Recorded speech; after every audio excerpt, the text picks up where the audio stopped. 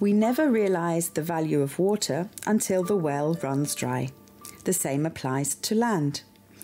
With the population on the increase and urbanization happening across India, urban sprawl is rapidly swallowing the precious natural resource, land.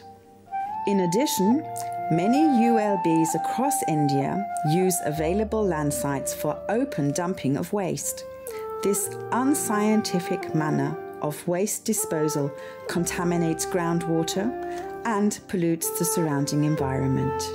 Land scarcity and open dumping of waste are growing problems in India, depleting the most important natural resource, namely land.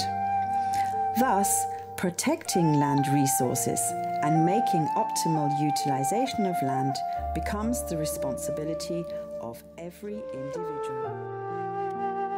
Understanding the importance of land resources, Tirunelveli Municipal Corporation came up with a project to scientifically close the existing dump site at Ramayanpatti. Tirunelveli City Municipal Corporation is the urban local body for the Tirunelveli city, having a population of 447,838, according to the 2011 census.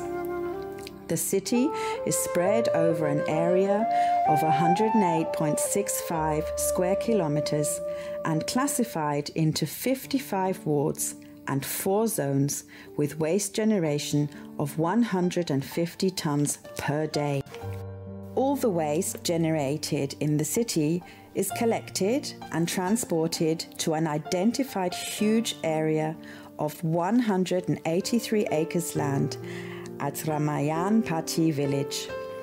This land has been the site of a waste dump for many years, and due to haphazard dumping, the site has become a huge environmental danger.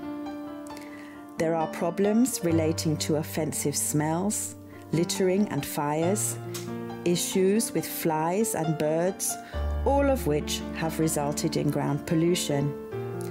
The waste has been spread over an area of approximately 32.5 acres of land.